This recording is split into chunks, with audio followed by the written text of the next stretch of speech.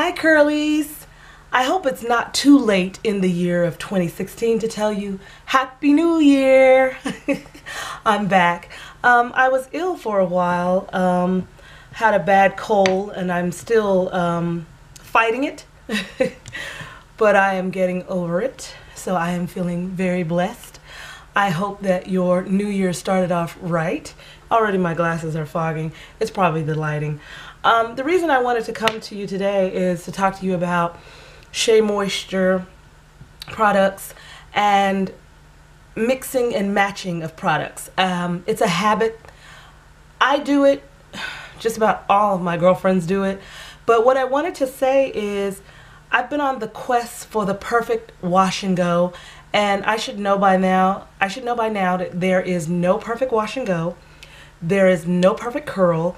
There is no perfect twist out. There is no perfect hairstyle regardless, because no matter what you use and how you plan for it, there's always going to be something that goes wrong. You just got to roll with it, smile, and just keep it going. So, the thing I found out, because I'm rocking a wash and go, that's my favorite hairstyle, and there's a mirror in front of me too in case if you're wondering. One of my staple products from the very beginning has always been the Shea Moisture line, and it was the coconut and hibiscus line. So finally I had the opportunity, because recently they had the buy one get one free at Walgreens. The Shea Moisture Raw Shea Butter Restorative Conditioner, the Shea Moisture Raw Shea Butter Moisture Retention Shampoo. I used these two, this shampoo and this conditioner I used as a leave-in. Now it doesn't say to do that, but I did. And I also used I don't have it on the table with me, but the Raw Shea Butter Deep Treatment Mask. I used that on my hair for 30 minutes. So I washed first with the shampoo, then I did the mask, and then I did this conditioner as a leave-in. On top of that, I put the Raw Shea Butter Extra Moisture Transitioning Milk. This has sea kelp and argan oil in it, and it's for dry, damaged hair. It's to heal, strengthen, and grow.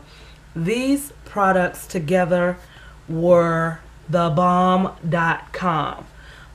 It put a little bit more moisture into my hair, so I was happy to have that, because that's what I've been missing. I love wearing my hair with this middle part. I just wish I had a little bit more length, but we're gonna get there by June. Yes, that is my goal, to get just probably about another 2 inches and I'm good to go, but on each side, like 2 inches, and I'm good, because I like the shape in the back, because it's like a heart when you see my hair from the back. I also use the Coconut and Hibiscus Curling Gel Souffle. The Coconut and Hibiscus Curling Gel Souffle. This has agave nectar and flaxseed oil in it, and it's for thick curly hair, anti-frizz, moisture, and shine. So as you can see, this one is yeah. But the good thing is, during the Walgreens BOGO, I did pick up another one of these. So this has always remained a staple for me. I've always used the coconut and hibiscus line, but I've never even used the coconut and hibiscus conditioner nor the shampoo. But because I was suffering from a little bit of dryness, that's what made me, I became interested in the Raw Shea Butter line by Shea Moisture, the shampoo and the conditioner, because it's supposed to heal, grow, and strengthen. And I love this line. I love it, and I love the results of my wash and go with it. The curls are not the curls I thought they would be. They're more wavy, and I can deal with that. It might look dry, but my hair is really not dry, because if I do like this and show you my fingers, look. So, and that moisture comes from this, because I did use the raw Shea Moisture Extra Moisture Transitioning Milk. I did put that on my hair as well.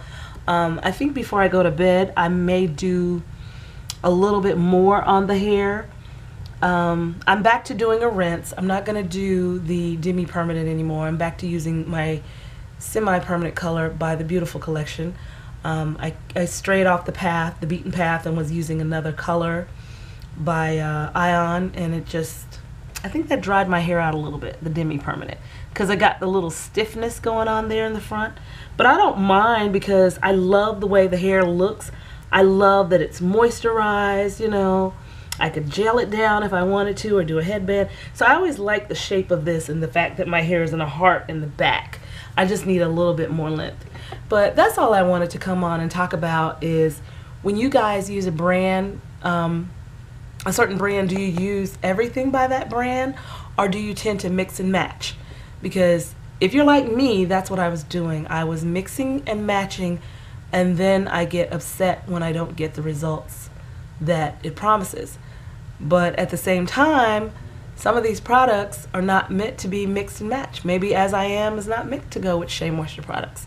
Maybe Shea Moisture products are not meant to go, you know, with Carol's Daughter or Jane Carter's, you know. And that's another those products are products I like too, but I think the reason in the past they didn't work is because I mixed and matched.